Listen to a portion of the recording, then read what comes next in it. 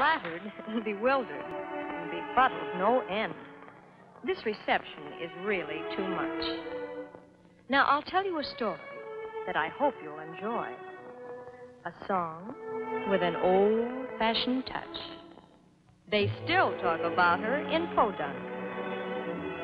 The lady who never returned. She's ruled conversation for 3 generations. I'll give you as much as I've learned.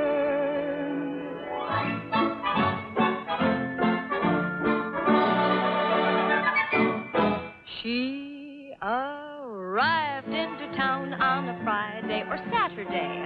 I may be wrong, but I think 'twas the latter day. Speaking of her, they refer to the girl with the high-button shoes. What her name was to this day is still quite a mystery, but she's a character in local history. Wives give a sneer when they hear of the girl with the high-button shoes. She was some stuffin', she had the fellas puffin'. She was the weekend rage. Even Grandpappy and Grandma wasn't happy at his age, at his stage. When she walked on a Sunday, they all up and followed her. Then on a Monday, the earth up and swallowed her. Each local gent would have gone where she went, but she left no clues. Whatever became of the girl with the high-button shoes?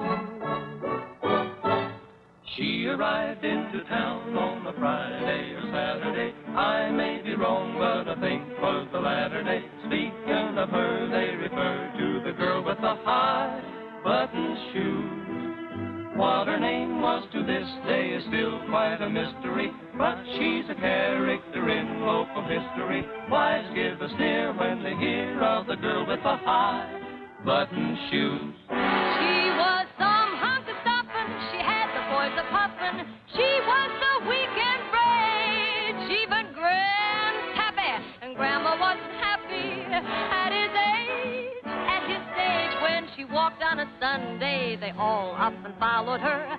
Then on a Monday, the earth up and swallowed her.